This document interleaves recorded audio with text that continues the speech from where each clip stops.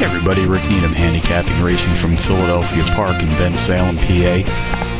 It is a Sunday afternoon, December the 6th, and this is my day at the track.com race of the day. I'm going to focus on race 9 this afternoon, 3:50 p.m. Eastern Post Time. It's a 6-furlong sprint on the dirt track, 3-year-olds and up race for an allowance purse of $47,000. Contenders number 4, Smokin' Heart, number 2, Double Down, Vinman, number 1, Attack Jack, and number 5, Map of the World. Number 4, Smokin' Heart, has hit the board in 5 straight, winning 4, including back-to-back-to-back power run wins in his last 3 starts.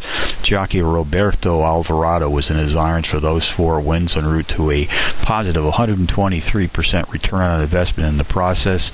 Alvarado is back today for ride number 5. Number 2, Double Down, Vinman, a 4-to-1 shot, is the speed and pace profile leader in this field, sprinting at 6 furlongs on the dirt. Comes off a power run win in his last start.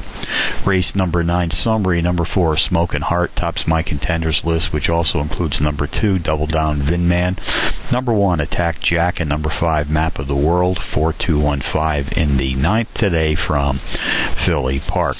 Do have a couple of bonus long shots for you as usual. Let's go to Turfway Park in Phoenix, Arizona, in Kentucky first.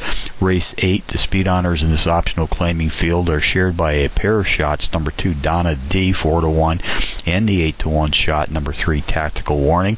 Also raced tonight at Mountaineer Park in Chester, West Virginia. Race 7, 4-to-1 shot, number 10, Foreman, the overall speed leader in this allowance field, sprinting at 6 furlongs on the dirt.